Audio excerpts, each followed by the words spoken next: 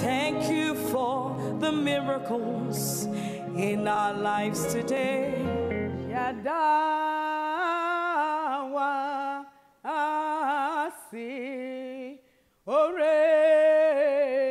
yeyi iwa ya oh yes yada awa yada wasio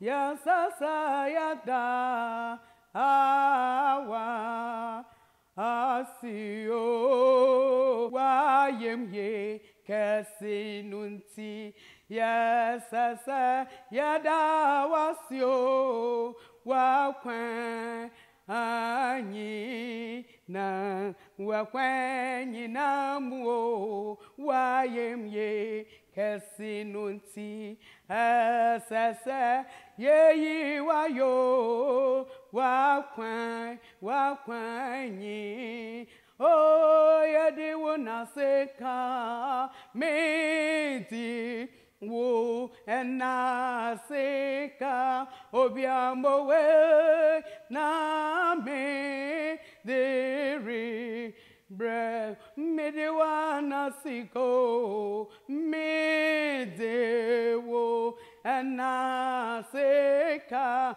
Israel nyamie na me deri brewo oh atum bia menyo oh atum mameti ase atum oh atum bia menyo oh atum mameti ase oh emuna mikika mi hui oh emuna mi amadina adom be what Jesus and no na mesaka atom be what Jesus and no na mesaka oh atom mameti ase emuna mikika mi hu emuna mi amadina eye radia dumo atum oh atum bia menyo abne atum mameti ase emuna mikika mi hu oh emuna mi amadina eye radia dumo atum oh atum bia menya lidie atum mameti ase ore emuna mikika me hu oh emuna meya ma dinyina. Father, in the name of Jesus, I thank you today for giving us opportunity to gather in your presence, to worship you, to praise your name, to glorify you. Because you are our God, our Savior, our protector, our defender. You died on the cross 2,000 years ago. You shed your blood for the forgiveness of mankind. Today we thank you, Lord, for that blood that was shed on the cross of Calvary. In the name of Jesus, that blood washes away our sins. That blood defends us from every demonic attack. Now Jesus has sprinkled that blood over this house and over every member of the church. In the name of Jesus, Father, this morning, I commit myself into your hand. Use me as a vessel of honor to glorify your name, to bless your children. Spirit of the living God, speak through me, empower me, and let the name of the Lord Jesus be glorified. Satan, I know you are here. Every activities of the enemy, whatever you have planned against this morning service, I bind that power in the name of Jesus. I render your work useless, and I sprinkle the blood over this house. In Jesus' mighty name we pray with thanksgiving. Amen. God bless you. This morning, we want to thank God for giving us opportunity to come before His presence and to glorify Him. It is an opportunity. Many people want to be here with us, but they are not. So if you are here, consider yourself blessed. Because the Bible says, blessed are those who hear the word and do them. Today, we are going to share the word of God, which I entitled Divine Restoration. And I'll be taking my first reading from Job chapter 42, the verse 12. And the Lord blessed the latter part of Job's life more than the first. He had 14,000 sheep, 6,000 camels, and 1,000 yoke of ox, and 1,000 donkeys. He also had 7 sons and 3 daughters. Amen. Divine restoration. God is a God who creates all things. He also has the power to restore. The text before us, it talks about a man by name Job. The Bible says Job was a righteous man, a man who feared God and walked upright. But Satan had a secret agenda against Job, because Job was a worshiper of God.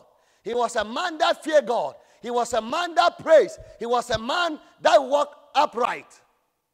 Satan does not fight what he does not hate. The devil is looking for the righteous people, those who worship God, those who serve God, and those who fear Him.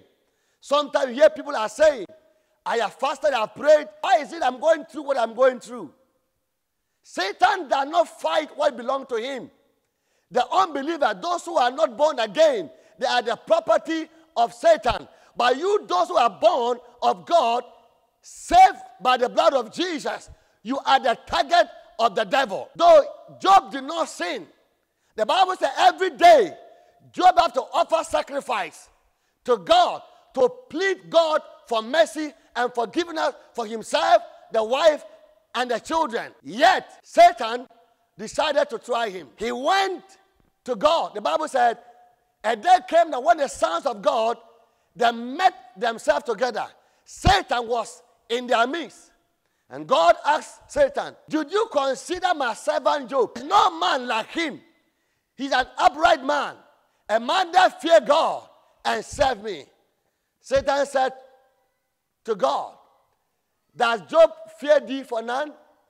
You have blessed him. You build a wall of fire around him. That is why Job fear you and serve you. Take away the defense. Take away his property, his children, and see whether Job will not curse thee and die. God said to Satan, I have given Job to you, but his soul do not touch. Sometimes God is a God who trusts his children. He knows who you are. He knows your capability. He knows what you can handle. Because the Bible said that there's no temptation that God will allow in your life that can overtake you. Any challenge or temptation or trial you are going through, God knows the reason why he allowed it. God knew very well that you overcome it. God knows Job very well. He allowed Satan to try him. Satan went in the house of Job, destroyed his children, take away his wealth, leaving Job with nothing. To the extent that the wife said, why don't you curse God and die? Sometimes when you are even going through some challenges, some trials, if you don't take time, even the people who are close with you, that the one you think he can encourage you, the one you think he can be a help to you, Satan can even use the very person to discourage you. If you don't take time, your hope in God will be lost. But the Bible said, upon all that Satan have done, Job did not give up. Though the wife said, are you still holding your integrity? Why don't you curse God and die? And Job said, you do not understand. Everything that I have is from God. I came with nothing, and nothing I will return. God, he gave me the children. He gave me the wealth, and he took them back. Glory be to his name. Job, instead of cursing God, instead of complaining and murmuring, Job was praising God. Job was thanking God. Sometimes our murmuring, our complaint, delay the blessings of God. Job rather praise God. Job rather thank God. How many of you that will pass through the challenges of Job and still go to church and still praise God and still dance for the Lord? Sometimes we always talk about Job. Some people even name their children Job. But are they able to stand like Job? Did they have faith like Job? Can they walk like Job? The name you carry doesn't matter. It is what is inside you. Because the Bible said, God looked at the heart, not the outward appearance. Many people, when they see lion roar, they'll run away. But we have men like David. They are not afraid of their life. Even in the midst of the lions, they still trust God. They are ready to lay down their life for their sheep. David had to fight with lions and bear. He came out victoriously. That is why when he saw Goliath, he knew the same God who helped him to defeat the lions and the bear, the same God will help him to defeat Goliath. This morning, every Goliath, every Satan, every attack against your life, receive power to overcome it in the name of Jesus. Satan is a liar. He can never defeat you. He knows that Jesus defeated him 2,000 years ago.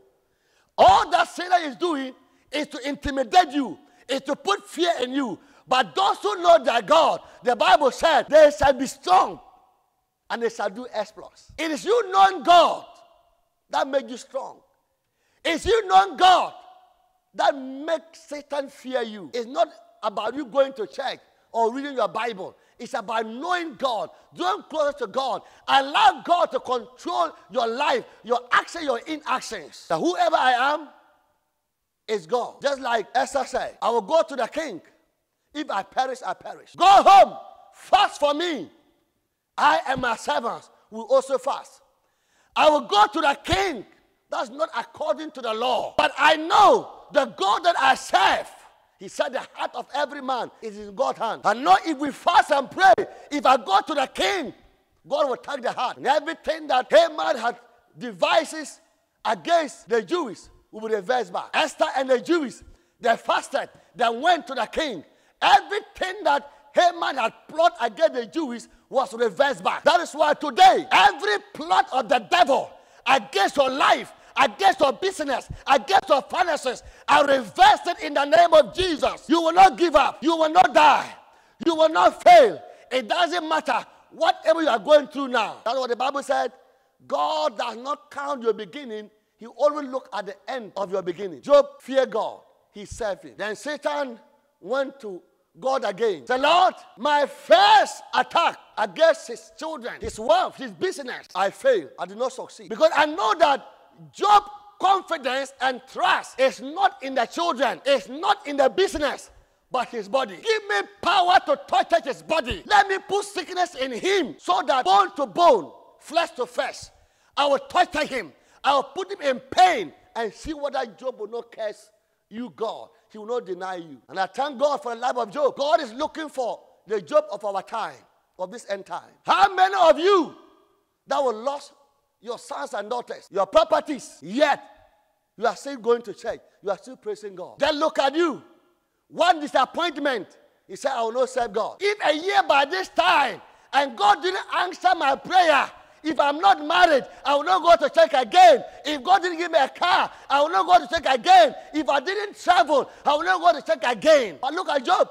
He lost his children. Not only that, he also lost his wife. When the wife saw that everything Job had was gone, the wife too also left him. Job was left alone, thinking about his life. All that Job knows is that, God, I know you are my redeemer. I know you can change my life. I know that you can reverse my bad time. I know you can take away these calamities. I know you are able. If you are able to create the heavens and the earth, if you are able to make the sun and the moon and the earth, what about these things? You can do it again. Are you able to walk with God like Job? The Bible said, and Job walked with God. Even his friends, they said, Job was a sinner. It's only sinners that go through in this world of our time. If you go through challenges, if you lost your children, lost your business, they will tell you that you are an occultic man. You have used your children for sacrifice. But Job believed in God. He knows that with God, all things are possible. He trusts God. Though he lost everything, he still had faith in God. They began to curse him. You are a sinner. That is why God have rejected you like this. But Job did not give up. He still believed in God. He still prayed. He still trusts God. That is why he said in Job 14:14, they said, if a tree dies, shall he live again? He said, yes, he will live again. Through the scent of water, that tree can revive again. He said, all the days of my hard time, I will wait till my turn comes. This morning, change is coming to your business. Change is coming to your marriage. Change is coming to your company. This 2020, COVID-19 will not stop the church. COVID-19 will not destroy your business. COVID-19 will not destroy your children. The God who protects Job, the same God will protect you in the name of Jesus. You will live and not die. Job trusts God and believes in God. According to Job 42. And the Lord blessed the latter part of Job than is the beginning. Sometimes when you see trials, when you see challenges, when you see disappointment, it means that God has something bigger for you. When God wants to bless a man, he will allow him or her to go through trials. Trials are preparation. Trials are the platform we God stand to bless the believer. If God bless you without challenges, Satan will accuse you for injustice. This man, he's not qualified for that blessing. Job stood for his faith in God. He honored God with his children, his wife, even his own flesh. He said, even this body even died, I know I will see God. Some of us, that challenge, that sickness, that disappointment, you want to commit suicide. You want to give up. Brother, don't give up. Sister, don't give up. There's something better God is preparing for you. God wants to use you as an example for others to learn from you. There's no great man without challenges. There's no great woman without challenges. Talk about Abraham, Isaac, Jacob, Moses. All of them, they all went through it. Hannah, he was delayed, mocked by the rivalry. Hannah went to God and prayed, Lord, I need only one child. Not only one child God gave to Hannah. The Bible said, and Hannah had additional 7 children. He overtook the rival who was mocking at him. That's why today, anyone who's mocking at your life, mocking at your destiny, receive power to overtake them all. In the name of Jesus. That is why Elijah said to Ahab, you can take lead. I am coming. When the Spirit of the Lord came upon Elijah, he overtook Ahab. I see the Spirit of the Lord coming upon you in the name of Jesus, upon your business, upon your company, upon your finances, in Jesus' name. You are an overcomer. All that God is looking from you is your faith, is your trust. The Bible said those who put their trust in the Lord are like Mount Zion that cannot be moved. Did you have faith? Did you believe in Jesus? The man you said you believe in him, what was his story? The Pharisees, the Roman government and the soldiers, they mocked at him. They spit on him. They rained insult on him. They naked him and disgraced him and nailed him on the cross and said, this man said, I am the king of the Jews. He said, if truly you are the king of the Jews, you are the Son of God, come down from the cross so that we will believe that truly you are a son of God. The one you say you believe, they crucify him. He have done no wrong. He haven't sinned. Yet, they say he was a sinner. They said he was a wicked man. He doesn't deserve to live. The righteous are suffering. That's what the Bible says in Matthew 5. Blessed are those who are persecuted for righteousness' sake, for theirs are the kingdom of heaven. Today, persecution are part of a believer life. It is our platform for our promotion. It is our platform for our blessings. Anytime persecution comes, anytime challenges come, it's a sign that door is about to open. It's a sign that God is about to raise you up. It's a sign that heaven is about to remember you. And today, heaven will remember you in the name of Jesus. The Bible says, and God restore all that Job have lost. What have you lost in life? Have you lost your husband? Have you lost your wife? Have you lost your business? Have you lost your job? Have you lost your children, and you think God cannot restore. Whatever you are going through, Job passed through it. He lost his house.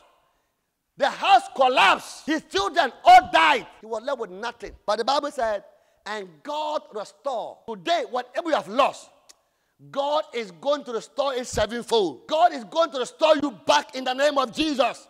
Whether your business, your career, your marriage, whatever the enemy has stolen, God is restoring you today. Before the end of this week, Satan will know you are serving a living God. Before the end of this week, every mouth that mock at you, they will be put to silence. Every tongue that have accused you, the same tongue will praise you.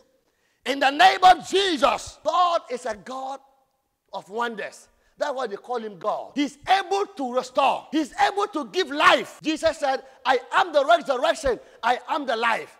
He that believes in me, though he died, yet he shall live again. It doesn't matter whether your business is dead. God will give back to you. In Job 42:12, the Lord blessed the latter part of Job's life more than the first. The latter part.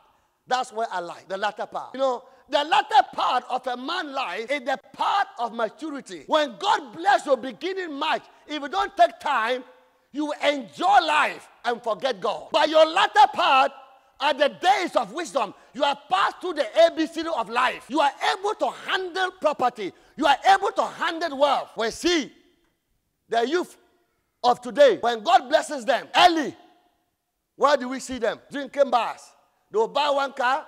The next time they have accident, they are dead. They become proud and arrogant. They don't go to church anymore. They are not insulting their pastors. Why? They have money. But when God bless your latter part, you have passed through it. You will be able to respect and serve God and respect your father and mother. That is why God doesn't count your beginning. Your beginning are full of mistakes. Study the world and see. Those who are blessed at their beginning, but the middle of their life, they will lose everything. But those who are blessed after 40s and 50s, they are able to maintain that blessing till the end. Why? They have passed through that challenges. They have passed through that trials. When God bless the latter part of Job, he knows that it is God who blessed me. It's not by my own wisdom. It's not by my own strength. It's not by my own connection. Because all his friends left him. His family left him.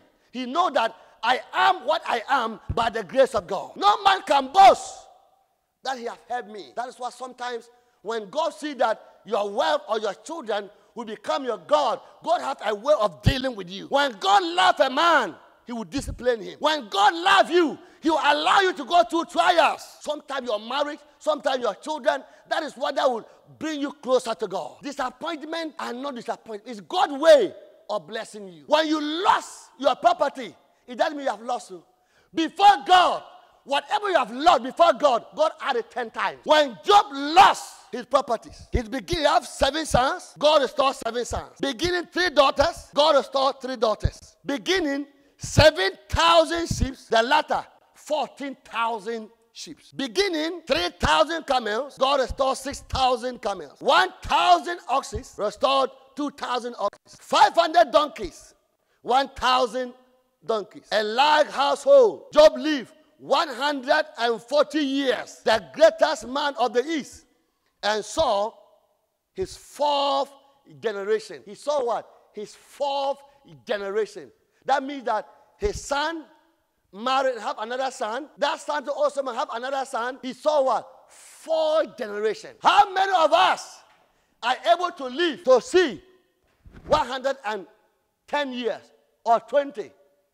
But Job lived 140 years. Because he put his trust in God. When you put your trust in God, no matter what witches are trying, you will never die. The purpose of God will surely come to pass. Anyone who wants you to die, this week, God will kill them for you. Anyone who dug a pit for you, they will fall by their own pit. In the name of Jesus, receive your blessing. Receive your restoration. Receive your honor. Receive your dignity. I see open doors. I see divine favor. I see promotion. In the name of Jesus, you are blessed. You are honored. In Jesus' name. See you next week. God bless you and your entire family. Wherever you are, you have not accepted Jesus Christ as a personal Lord and Savior, I want to lift up your hand and say it well after me. Say, Lord Jesus, I thank you for today. I am a sinner. Forgive all my sins. Write my name in the book of life. In Jesus' name. Amen. This is Greenland International Ministry, located at Anya Police Station, Cedar Road Down. We worship here on Wednesday, which is Jacob hour, from 8:30 to 2 p.m. Friday, 6 o'clock p.m.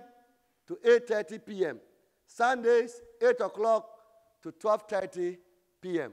God bless you. My name is Prophet Elijah Ayipallo. My number is 36 34. Thank you for the miracles in our lives today. Thank you for the miracles in our lives today. If that's you, I want you to just miracle worker, amazing miracle worker. Say thank you for the miracles. Thank you for the miracles in my life today. Thank you for the miracles.